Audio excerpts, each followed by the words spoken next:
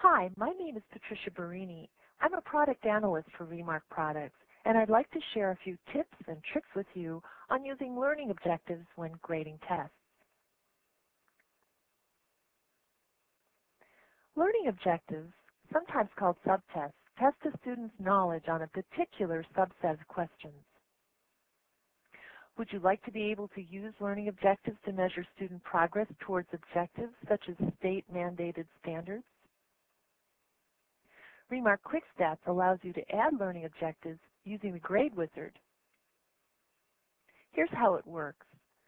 Suppose you had an exam with 30 questions on it, and that questions 1 through 10 concerned vocabulary, questions 11 through 20 tested punctuation, and the remaining questions tested reading comprehension. If you separated the exam questions into 3 learning objectives, you could measure how students mastered each skill set. Remark Quick Stats Grade Wizard allows you to grade the overall exam and also evaluate student performance on each of the subsets of questions. Using the Grade Wizard, you may create learning objectives and assign your choice of questions to each objective. Specific reports in Remark Quick Stats will provide scores on the entire test as well as scores for the individual learning objectives. You may also assign benchmark values to your learning objectives to measure mastery.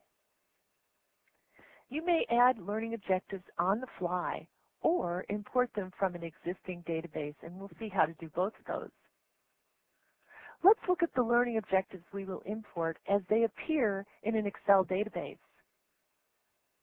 And here's the database, and you can see that we have a set of learning objectives. We have reading comprehension, prefixes and suffixes, vocabulary, and so on. When learning objectives are used, specific reports will show an overall test score as well as the student performance on the questions that apply to individual learning objectives. Let's take a look at some of the available reports that show learning objectives. And here are 4 that I want to call your attention to. The 101 Student Statistics Report. This is a class roster. It's the one in the uppermost report over here. The 103 Class Frequency Report, which has a bold graphic. The 104 Test Statistics, which gives you test statistics for all of the subtests as well as the overall. And the 301 Student Grade Report. That's this report, the one that the student would get. Now let's see how learning objectives are set up. And it'll take just a second here for the Remark Data Center to open. And in just a second you'll see it appear. And here it is. This is the data set that we're going to be used for grading. Let's use the link in the task pane to open the Grade Wizard. If we had already created an answer key, we could browse to it and use it. There's a Browse button that we'll see in just a second. And here it is. If we click on this, we could go to any folder on our system and open an existing key. But we're going to cancel because we're going to make a new one instead. We're going to put a check in the box for this test contains 1 or more learning objectives. And then we're going to grab the key, the correct answers for the test from grid row 1. We can use the link in the task pane to get to the screen for creating learning objectives. And I'm going to do one on the fly first, a couple of them. I'm going to just type in, hope I can spell this correctly, vocabulary. When I click the Add button, you'll see that all the questions from my test appear in the left-hand window. And I can select them one at a time and move them over to associate them with that, or I can hold the Shift key down and select the whole number of them. I can also basically hold the Control key down and select some that aren't contiguous, and there they are. So if I add a new objective, and you can see now they've got limited questions in the left-hand window. I'm going to add a new one. I'll call it Spelling. And click the Add button. All the questions reappear on the left-hand window. And this is because in some situations, one question on the test may apply to more than one learning objective. So they're all available again for use. Now I can expand these or I can contract them. What I'm going to do now is I'm actually going to remove them from this window because we are going to import some learning objectives. And there we go. They are gone. Now I'm going to click the Import button. And this opens a window that will allow us to browse to where the database is located. And there it is. And I'll click OK to open it. Now, each objective in the database is visible and can be selected or not selected. If I click the button Select All of these are selected. So you can see the All button is the fastest way to import all the learning objectives if the database is specific to the test.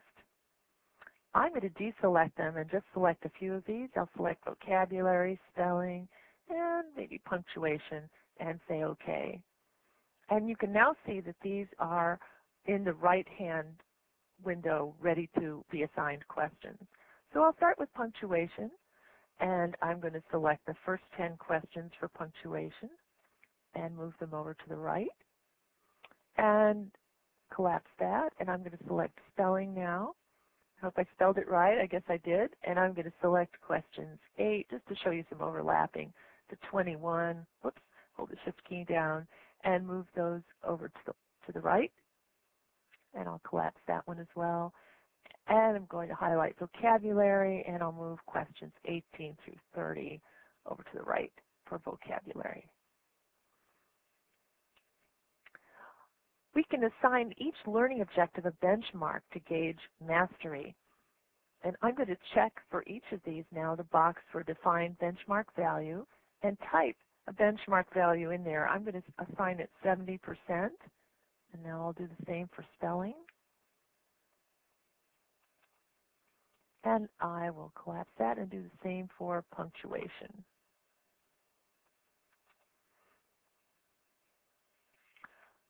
I'm now going to go to the grade scales window. I want to show you two things here. This opens to show you the overall grade scale default, which is an A through F scale. I'm going to use that for my overall test, but I'm going to assign my learning objectives a different grade scale. We can assign a separate grading scale for these learning objectives. I'm going to select it from the drop-down list, which has all my options on it, and I'm going to use the mastery scale. You could use any one you want, or your organization can create their own grade scale for these learning objectives. What I want to point out, though, is that all learning objectives will share one grade scale for learning objectives. You cannot have a grade scale for individual learning objectives that differs from other learning objectives. So now we're going to go to, we can actually click Finish, but I want to quickly go to the Review, where you can see, and I'll just slide this over, that if we scroll down, you can see that each question on the test clearly indicates which learning objectives were assigned to it. I'll click the Finish button. And what the software is asking is, would we like to save an answer key for later use? And I'm going to say yes. And then I'll call this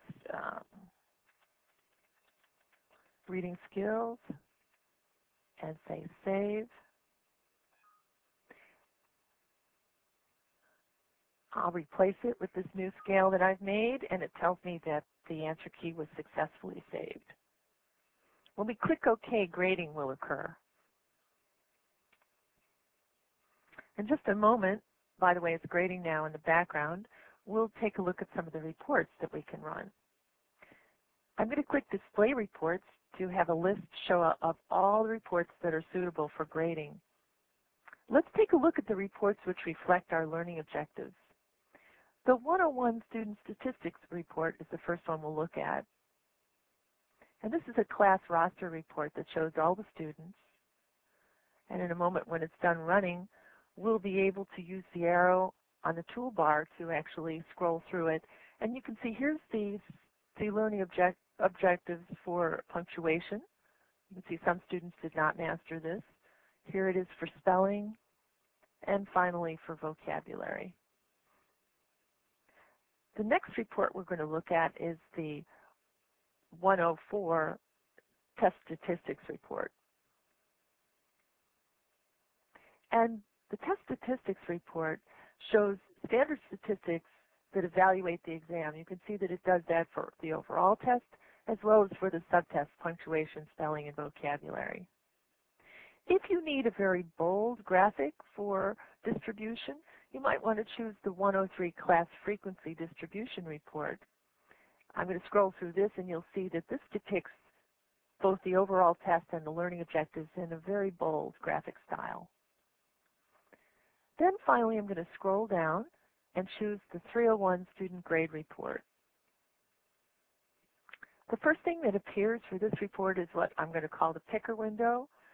And one of the things I want to point out with this report is that this is a resource-intensive report. That's what this warning means at the bottom. Therefore, depending on how many rows of data you're grading and your system's specifications, you may want to run this report in batches. And indeed, I'm just going to choose a few students so that this only takes a short amount of time to run. I move them over to the right using the arrow. And when I click OK, the report will run. This report shows, in the header, it shows the overall grade, and it also breaks it out by the learning objective and shows both a total score and a nice graph.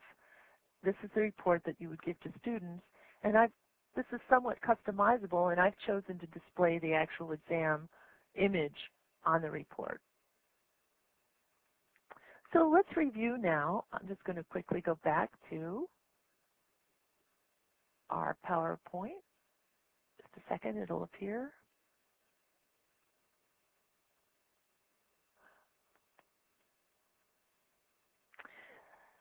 You've seen now how to use learning objectives to measure student progress using the Grade Wizard.